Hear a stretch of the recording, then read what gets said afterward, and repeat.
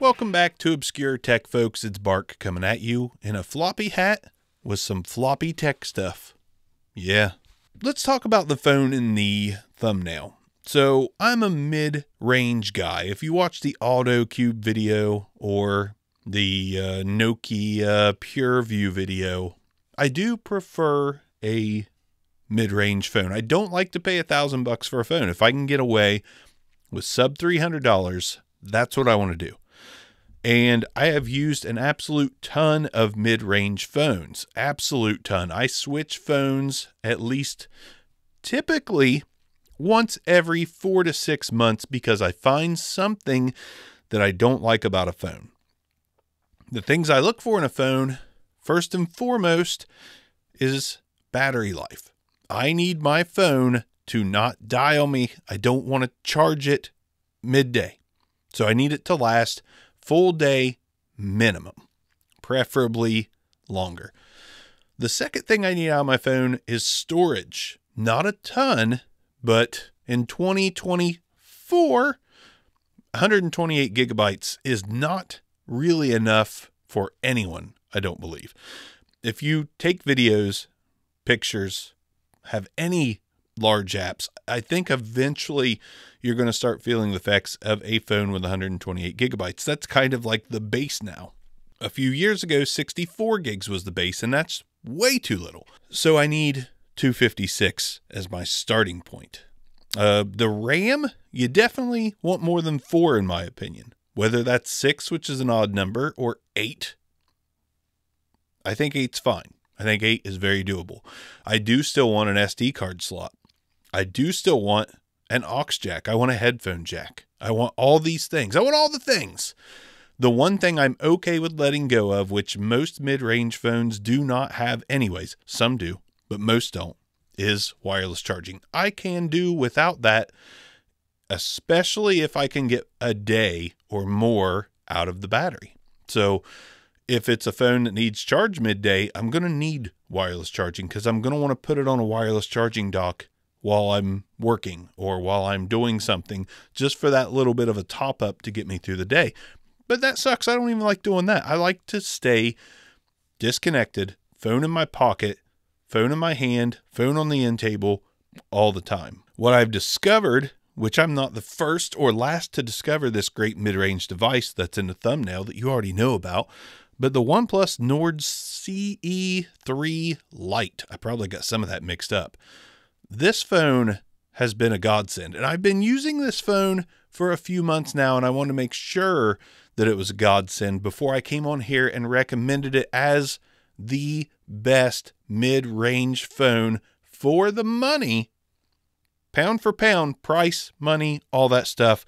I really think this is the one. Now, if you start looking for this device or a device like it, you're going to come across one that looks almost identical to this phone. This phone is the lime green Nord 3 CE Lite. There is a phone that is just like it in just about every way called the Nord N30. The Nord N30 is basically the same phone, but the highest storage that it comes in is 128 gigs, whereas the Nord CE3 Lite is the exact same phone, but you can get it with 256 gigs of internal storage. Then you can throw an SD card in it, and it's dual SIM, but so does the N30. So essentially, lime green and double the storage is the upside of the CE3 Lite versus the N30. Now, the CE3 Lite is an international version, but a global ROM, so no difference really.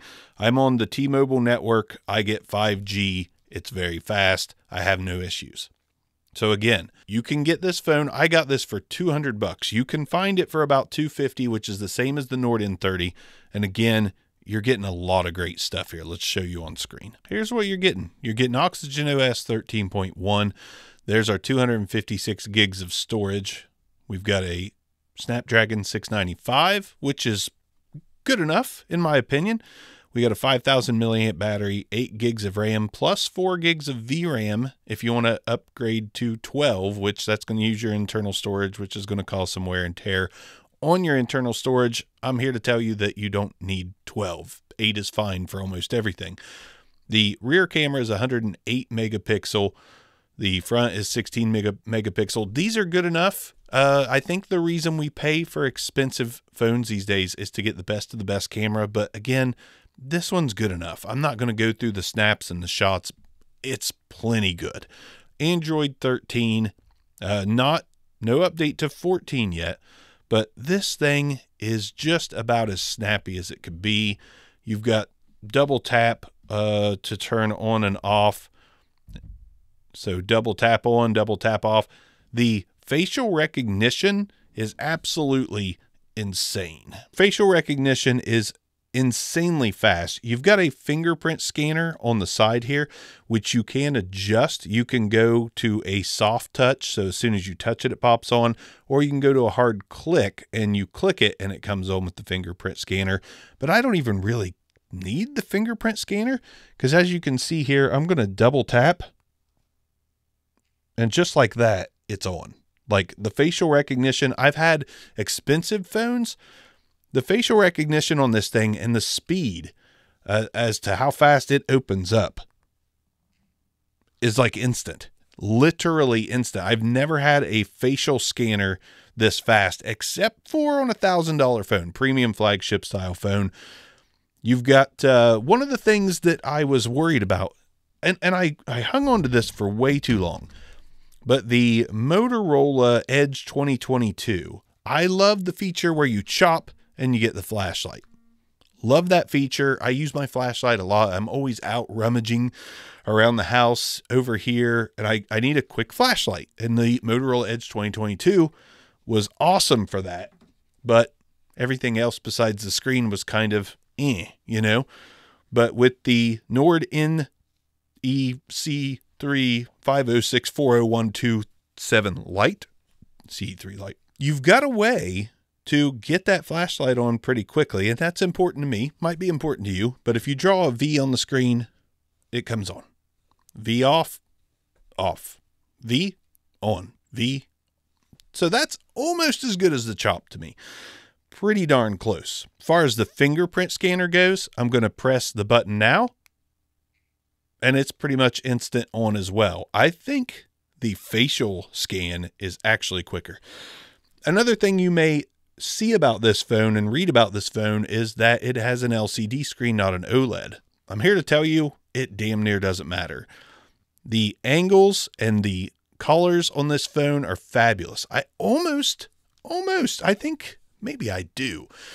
I think the OLED, you get those deep saturated blacks, but there's something super ultra crisp about a really nice LCD screen these days. They have improved LCD screens dramatically, in my opinion. Now, here's one of the kickers about this phone. Not only do you get a really nice LCD, that Snapdragon 695 and that 5,000 milliamp battery that gives this thing fantastic battery life, the screen refresh rate is also 120 hertz. So seriously, the only drawback to this versus a flagship is you've got a little bit of an older processor.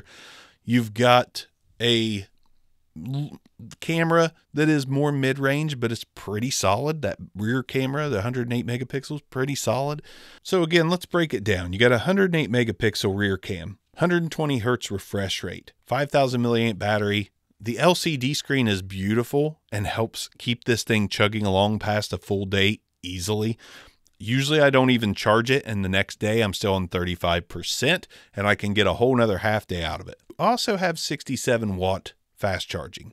The Nord N30 is 50 watt. So this, even though it's essentially the same phone as the Nord N30 with the 128 gigs of storage, this will charge faster with the Super Vooch, which sounds sexual, fast charging. Basically, I came on here to literally fanboy over this phone. Again, I have had mid-rangers. I've got a Samsung A53. I've had the A71. The Motorola Edge 2022. I've had Google Pixels. I've had a lot of stuff. And again, I value that headphone jack. Did I mention that it's got dual speakers? So the sound is also fantastic. Speaker here, speaker there. Most phones in this price range with these kind of specs only have one speaker. So this thing sounds good, looks good, stays powered, 120 hertz refresh rate, 256 gigs of storage, 8 gigs of RAM, plays Genshin Impact just fine on low settings, but still works. This is a beast of a mid-range phone. And I basically just wanted to come on here because I'm super impressed with it. 6.7-inch screen, little big for some, but I think a thin case always makes it feel better. So you put a thick case on there, it's going to feel big. But if you go with like a thin frosted case that I got off AliExpress for $2, I like minimalistic. I think this is going to be perfectly fine, especially big hand guy here, big thumbs, typing on this all day. Fantastic. This phone is a damn revelation to me. I'm always looking for the best mid-range phone. Now, Papa Spurt on TechSpurt, he has this in his mid-rangers of the year for 2023. There's a lot of mid-rangers on there that he loves, and I love that guy. His sense of humor lines right up with mine. Dick and fart jokes all day long. This is it for me. If you think there's one better, let me know in the comments. But if you're a mid-range person that wants to spend less than $300 on a phone and get everything that I talked about here, and you're not concerned with the deepest blacks, even though they're pretty good anyways. The blacks on this phone are really good. Good enough for sure. But yeah, this is my phone of 2023. Phone of the year for me, the mid-range guy. But again, I don't spend a lot on phones. So if you're looking for a mid-ranger, don't go for the Nord N30. Look for the CE3 Lite. There's plenty of them out there. You can find it. AliExpress, you can get it pretty cheap, I believe. And yeah, I just now looked on a quick pause. It is still about $250 everywhere. If you're okay with getting one gently used, which Amazon in their used section for this phone usually has one for right at $200. That's where I got mine. I got it used for $200. It looked brand new, and it's operated fantastically. And the last thing I'll say about this stellar phone, in my opinion, not one time, and this is big because even the best phones sometimes stutter, sometimes lag. Not one time in 2 months has this thing stuttered or lagged or slowed down. It has been snappy and fast from the get-go. Pretty damn impressive. Obscure Mike's phone of the year, Nord CE3 Lite. See you guys on the next one. Peace out.